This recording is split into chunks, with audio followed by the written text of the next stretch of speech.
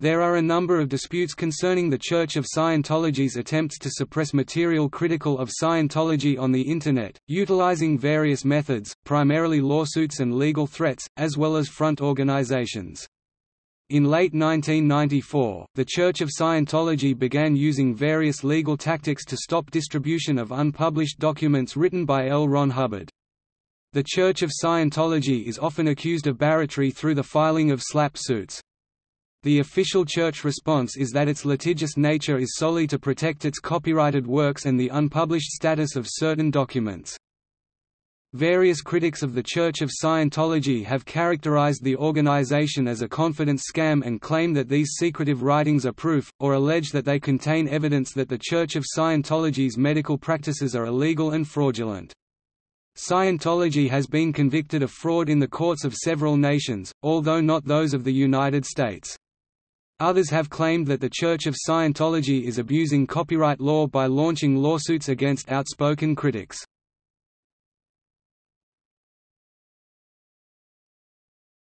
alt.religion.scientology.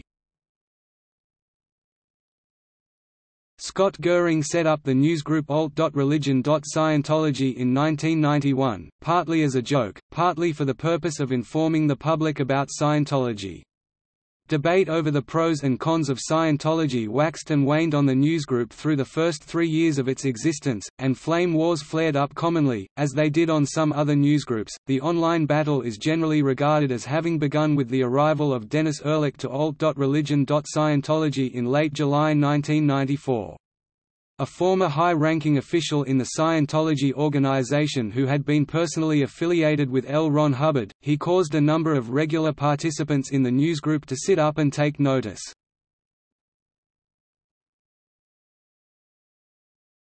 The Xenu revelation. On December 24, 1994, the first of a large number of anonymous messages was posted to alt.religion.scientology, containing the text of the secret writings of Scientology known as the OT levels. OT stands for Operating Thetan. Included among these postings was OT3, Operating Thetan Level 3, which gave L. Ron Hubbard's description of the Xenu story.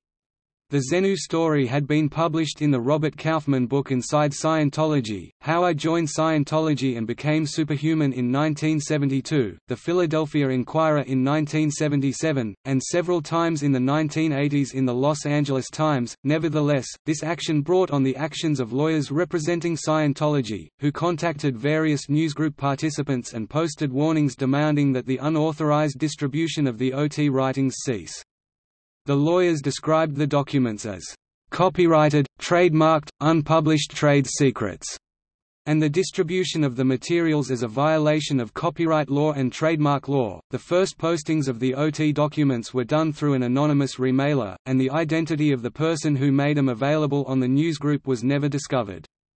However, Dennis Ehrlich posted replies to these messages on the newsgroup, and his replies contained the entire text of the original messages, including the disputed materials. Scientology's lawyers therefore approached him, declaring that Ehrlich had republished the copyrighted works in his newsgroup messages. Ehrlich's reply to this was to deny their requests to remove his postings from the newsgroup.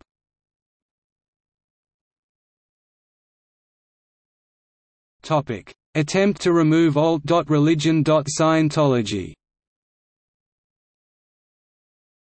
On January 11, 1995, Scientology lawyer Helena Coburn attempted to shut down the Usenet discussion group alt.religion.scientology by sending a control message instructing Usenet servers to delete the group on the grounds that 1. It was started with a forged message, 2. Not discussed on alt.config, 3. It has the name Scientology in its title, which is a trademark and is misleading, as A.R.S. is mainly used for flamers to attack the Scientology religion. 4. It has been and continues to be heavily abused with copyright and trade secret violations and serves no purpose other than condoning these illegal practices.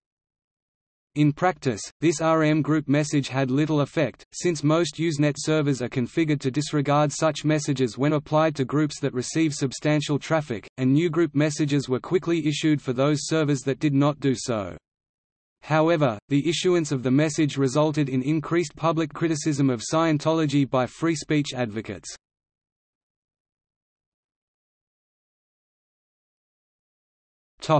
Raids and lawsuits. Shortly after the initial legal announcements and RM Group attempt, representatives of Scientology followed through with a series of lawsuits against various participants on the newsgroup, including Dennis Ehrlich, in Religious Technology Center v. Netcom. The first raid took place on February 13, 1995.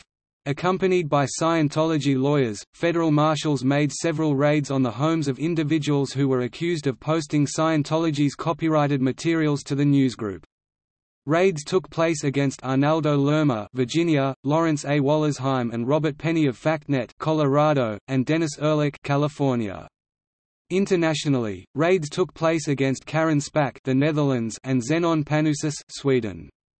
In addition to filing lawsuits against individuals, Scientology also sued The Washington Post for reprinting one paragraph of the OT writings in a newspaper article, as well as several Internet service providers, including Netcom, Tom Clemesrud, and XS4ALL. It also regularly demanded the deletion of material from the Deja News archive.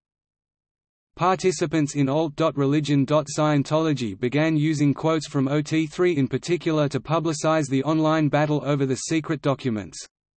The story of Xenu was subsequently quoted in many publications, including news reports on CNN and 60 Minutes. It became the most famous reference to the OT levels, to the point where many Internet users who were not intimately familiar with Scientology had heard the story of Xenu, and immediately associated the name with Scientology. The initial strikes against Scientology's critics settled down into a series of legal battles that raged through the courts. The Electronic Frontier Foundation provided legal assistance to defendant Tom Clemesrud, and his attorney Richard Horning helped find Dennis Ehrlich pro bono defense. Daily reports of the latest happenings were posted to alt.religion.scientology. In the wake of the Scientologist actions, the Pennant remailer, which had been the most popular anonymous remailer in the world until the Scientology war took place, was shut down. Johan Helsingius, operator of the remailer, stated that the legal protections afforded him in his country, Finland, were too thin to protect the anonymity of his users, and he decided to close down the remailer as a result.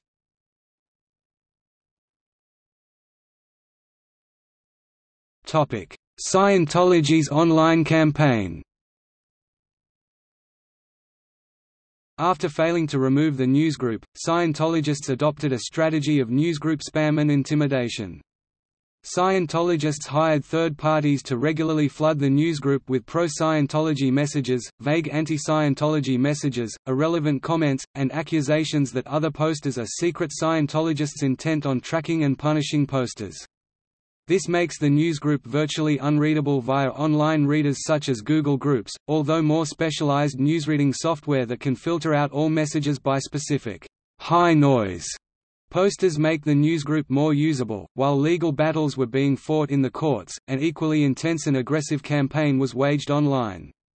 The newsgroup alt.religion.scientology found itself at the heart of an electronic maelstrom of information and disinformation, as the newsgroup itself was attacked both literally and figuratively.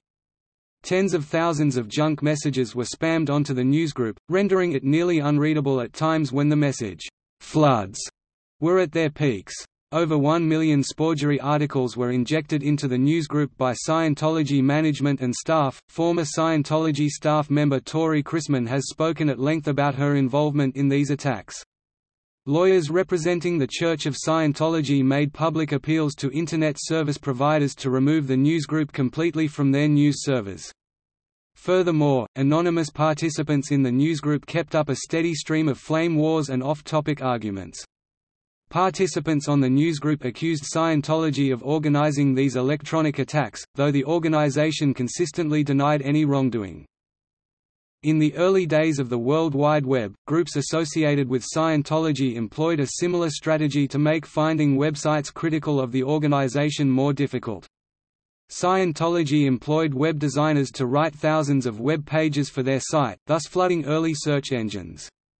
This problem was solved by the innovation of clustering responses from the same web server, showing no more than the top 2 results from any one site.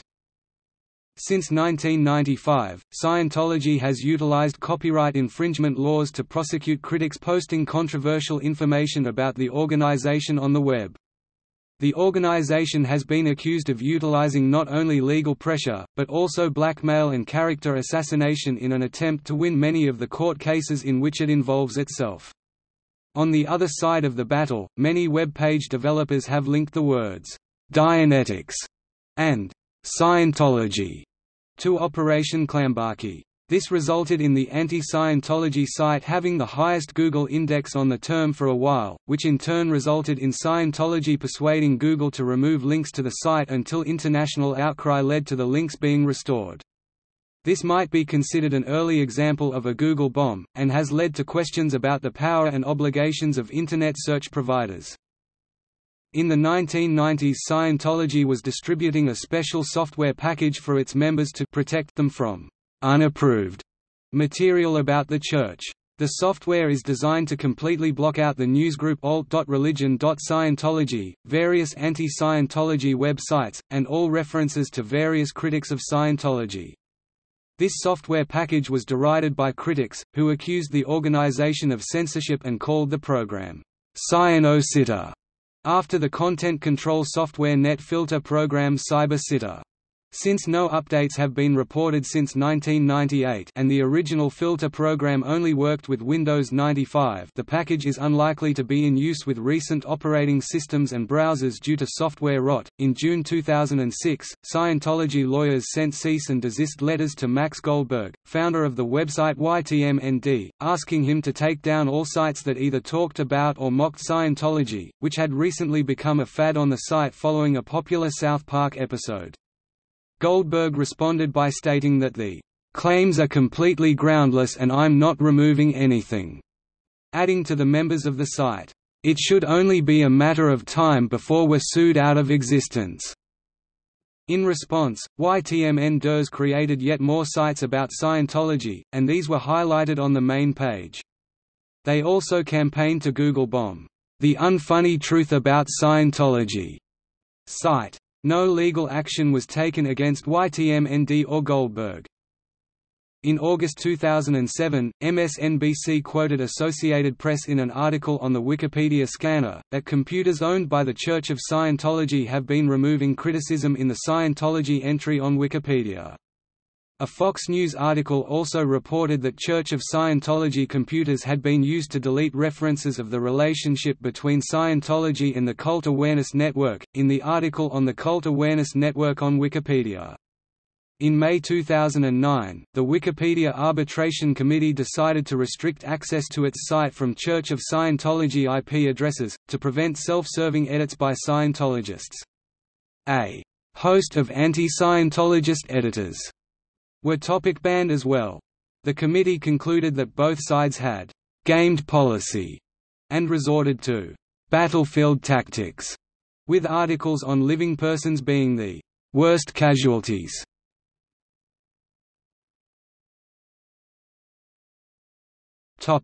Project Chanology. In early 2008, another protest against the Church of Scientology was organized by the Internet-based Anonymous, which originally consisted of users of the English-speaking imageboard 4chan and forums such as somethinggawful.com, and several Internet relay chat channels, among other Internet-based communities claiming affiliation with Anonymous. On January 14, 2008, a video produced by the Church of Scientology featuring an interview with Tom Cruise was leaked to the Internet and uploaded to YouTube. The Church of Scientology issued a copyright violation claim against YouTube requesting the removal of the video.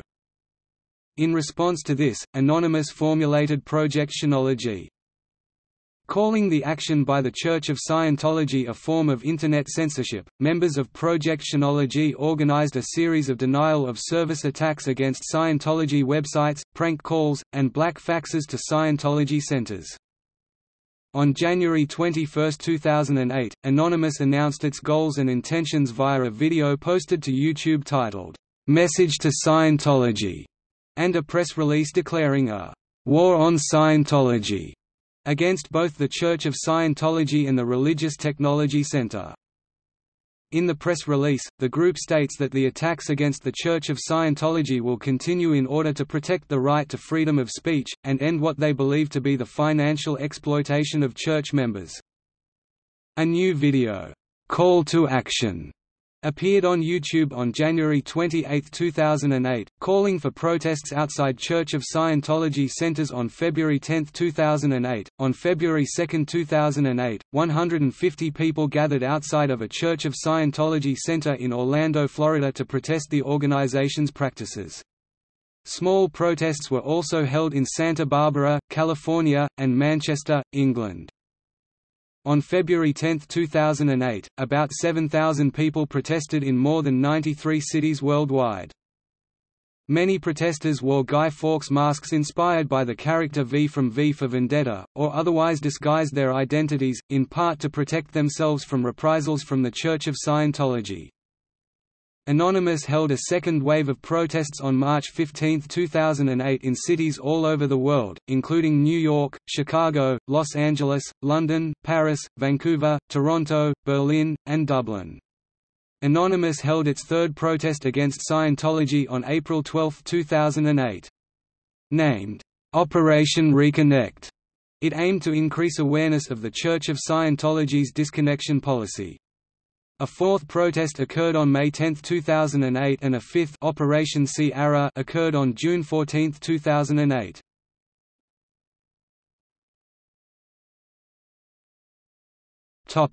WikiLeaks.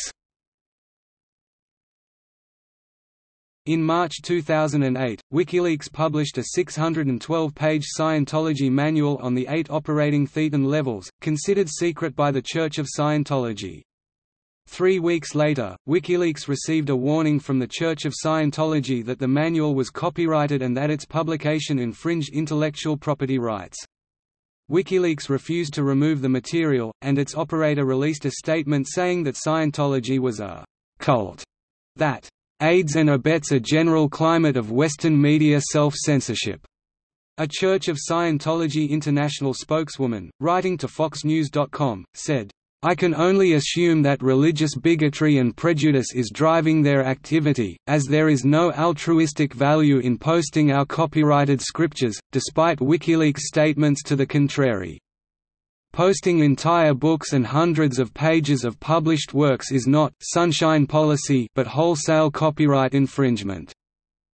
Julian Assange replied, "We thought it was a small issue, and our normal fare is government corruption and military secrets, so it seemed that this nutty religious organization was pretty inconsequential in terms of what we normally do. But after receiving these legal threats from them, it was time for us to make a stand." Notable legal actions. A few of the court cases ended with rulings in favor of Scientology, though most of the cases were settled out of court. Many cases have been criticized as examples of malicious litigation, and its members and lawyers have been indicted and fined for such actions. Noteworthy incidents in the later years of the online war included, Scientology's lawsuit against ex-member Arnaldo Lerma, his provider Digital Gateway, and The Washington Post. Lerma posted the Fishman Affidavit that contained 61 pages including the story of Xenu, a story simultaneously denied and claimed as a trade secret by the Church of Scientology. Zenon Panousis, a resident of Sweden, was also sued for posting Scientology's copyrighted materials to the Internet. In his defense, he used a provision of the Constitution of Sweden that guarantees access to public documents. Panousis turned over a copy of the NOTS documents to the Office of the Swedish Parliament and, by law, copies of all documents with few exceptions received by authorities are available for anyone from the public to see, at any time he or she wishes. This, known as the principle of public access, offentlighetsprincipen, is considered a basic civil right in Sweden. The case, however, was decided against Panousis. The results of his case sparked a legal firestorm in Sweden that debated the necessity of rewriting part of the constitution. In 1995, Scientology caused a raid on the servers of Dutch internet provider XS4ALL and sued it and Karen Spack for copyright violations arising from published excerpts from confidential materials. There followed a summary judgment in 1995, full proceedings in 1999, an appeal in 2003 which has been upheld by the Supreme Court of Netherlands in December 2005, all in favor of the provider and Karen Spack.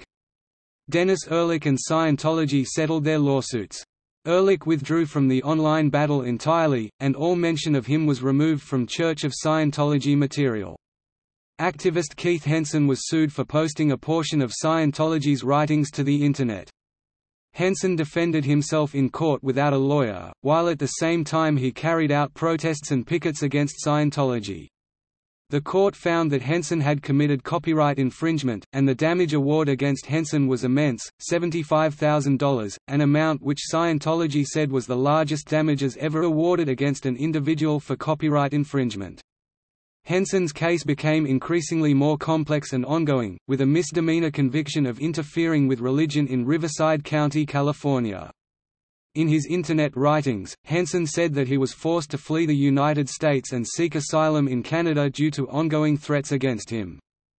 Scientology was one of the first organizations to make use of the Digital Millennium Copyright Act (DMCA).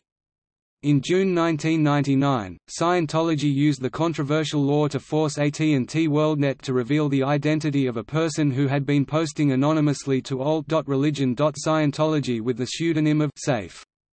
In March 2001, legal threats from Scientology lawyers forced Slashdot to remove text from one of its discussion boards, after an excerpt from OT3 was posted there. Slashdot noted this as the first time a comment had to be removed from its system due to copyright concerns, and retaliated by posting a list of links to anti-Scientology websites.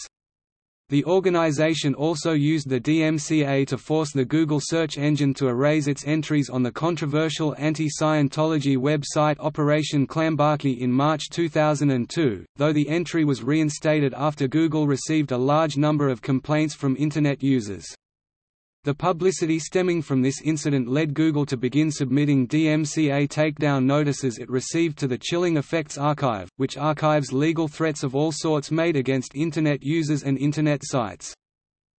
In September 2002, lawyers for Scientology contacted Internet Archive (archive.org), the administrators of the Wayback Machine, and asserted copyright claims on certain materials archived as historical contents of the Operation Clambake site.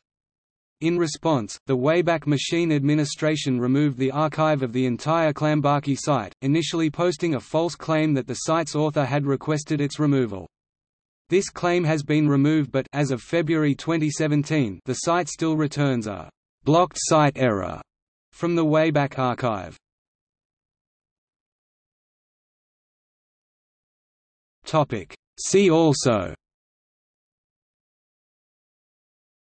Andreas Heldel Lund, Chilling Effect, List of trademarks owned by the Church of Scientology and its affiliates, Project Chanology, Scamisdat, Cyano-Sitter, Scientology and law, Scientology controversies, Sporgery, Streisand effect, a similar situation, Church of Scientology editing on Wikipedia.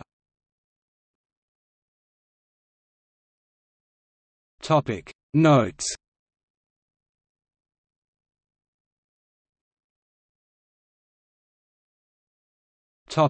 Further reading.